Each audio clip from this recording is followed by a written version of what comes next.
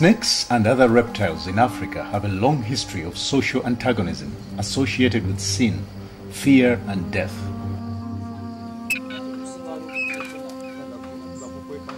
Our great-grandfathers have also played a big role in installing this fear, passing it on from generation to generation. Today, it is a deeply seated tradition that builds a strong rift between humanity and the entire reptile world, snakes inclusive. Reptile species in Uganda are many and varied. They are distributed across a diversity of habitat in the country's rich ecosystems. Let's start with the snakes of Uganda. Uganda has numerous snake species, but the major ones include Africa's forest cobra and the black mamba.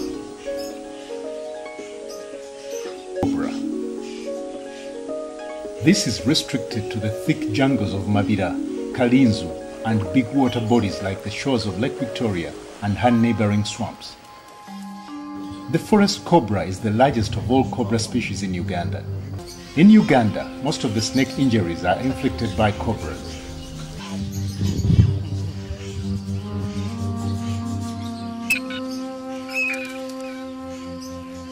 To understand this, we took a visit to Bunono, a reptile village located in Wakiso district, quite close to the Lake Victoria.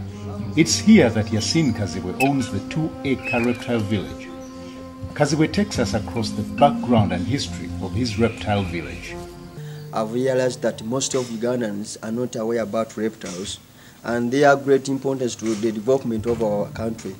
So I came up with an idea of opening up a rescue center with the mission of rescuing them from danger and also to rescue people the same way.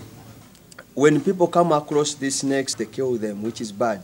I mean, we need these snakes. Yeah, we have reptiles ranging from snakes in different species. So it's all about reptiles anyway. So as I have told you, it's called a forest cobra. So as you see it here, it is now in the process of shedding off its skin, though the eyes have not yet turned to... At Kaziwe's reptile village, we were amused to learn that the Egyptian cobra lays up to 10 eggs on average, which, unlike those of chicken, will hatch in 75 days. Michael, a caretaker, has been guiding tourists, learners and researchers here. This one here is called the Egyptian cobra. It is a very aggressive snake, and normally with a neurotoxin venom, when it bites you, you'll get some different symptoms, whereby you'll get some swelling in the armpits, and then you'll get some bleeding. That is something like 2 and 30 minutes for you if you don't get medication. They normally live in big forests. In Uganda, I can give you an example of Mabira, and then in some water areas of River Nile, and then mostly swampy areas. So we put in some troughs of water. The African python is one of the largest snakes in the world, with an average adult measuring up to 8.7 meters in length. It is non-venomous and hunts by using its strong muscles around its prey. Unlike other snakes, the African python generates infrared rays emitted by her forked tongue that enable this hunter to locate its prey. An African python can live up to 17 years in the wild, but could live longer in captivity. This particular one was rescued from the botanical gardens in Entebbe, where people had wanted to kill it. It can bite, but for them they are constrictors. That's how they kill their prey.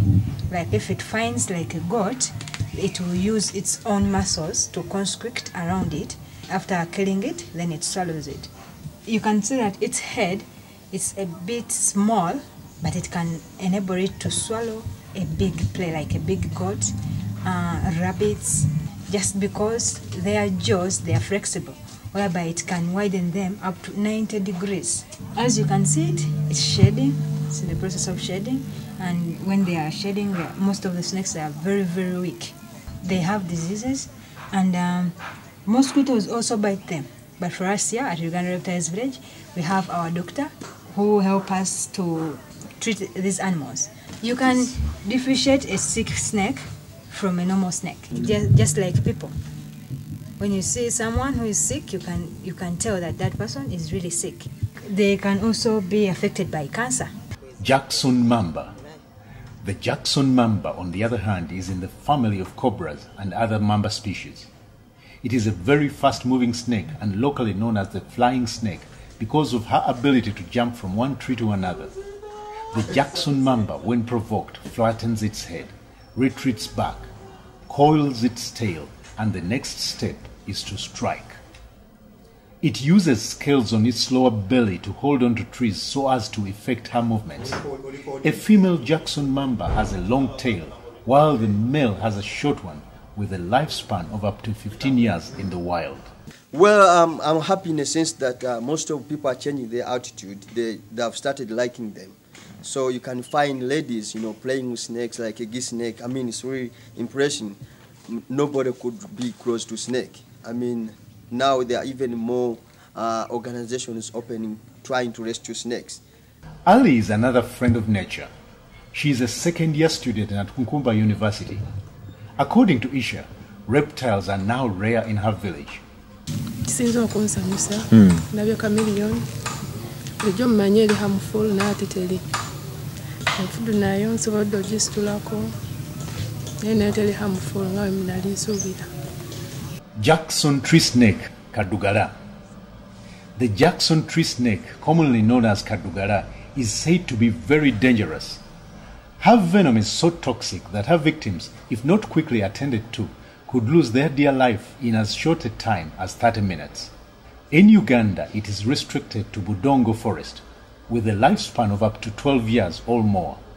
Kadugala feeds on rats and frogs, whether poisonous or not. Records show that the Jackson tree snake is carnivorous. It is said Kadugala at times feeds on fellow snakes of different species when food is scarce. The Jackson tree snake also possesses 3 outer skin layers, which it sheds off in 3 consecutive intervals. The viper. The viper or salambwa is a very slow snake with a length of up to 89 centimeters when fully grown. This is a very unique reptile in that it gives birth to young ones live. The viper does not lay eggs. It feeds on rats, birds, and frogs. Vipers are mostly found in big and thick forests, ant hills, and these days in people's homes. This is largely because people have destroyed their habitat. In the wild, a viper can live up to 14 years. This particular viper weighs 7 kilograms and is 5 years old.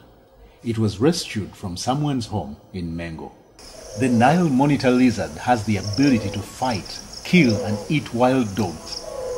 It has also the potential to hunt small mammals and birds. The most common hunting ground of the monitor lizard is in the crocodile's nests. The tail is the most dependable weapon to fight the enemies. Her enemies include man, who is always hunting them for their skin. The Nile monitor lizard is also a good scavenger. It is commonly found on river banks like those of Makishon Falls National Parks and Ngamba Islands. Monitor lizards live in rocky areas. They frequently come out of the water to bask on the rocks. Crocodiles. Uganda has 2 crocodile species out of the 21 distinct species of the world.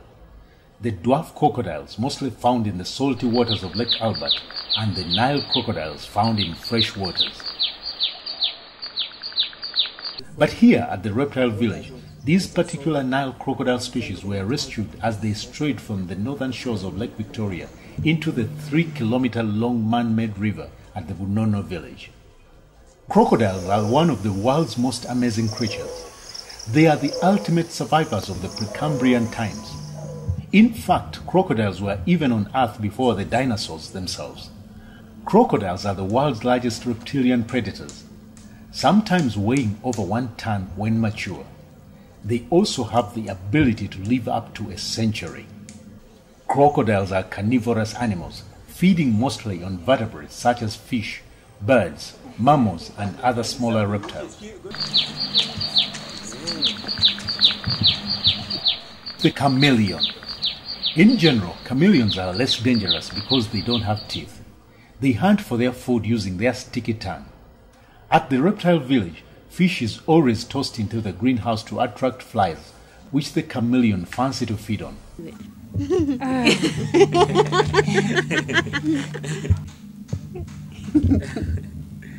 They don't bite. Chameleons have characters unique to other reptiles. They change color depending on situations and the environment. When irritated, for example, they have the ability to change to black color. They will always appear green when comfortable. Each eye of a chameleon can see in all directions through 360 degrees. A chameleon has the ability to see distant objects with only one eye. But when the two eyes focus in the same direction, it acquires a telescopic vision. An African chameleon has quick adaptation to the environment. It will change color to resemble the surrounding objects as camouflage against enemies. I was the first of my kind in Uganda to start this mission. Always when you have a problem with a snake, you call Uganda Reptile Village. Everybody is welcome. I mean, together we can save this nature.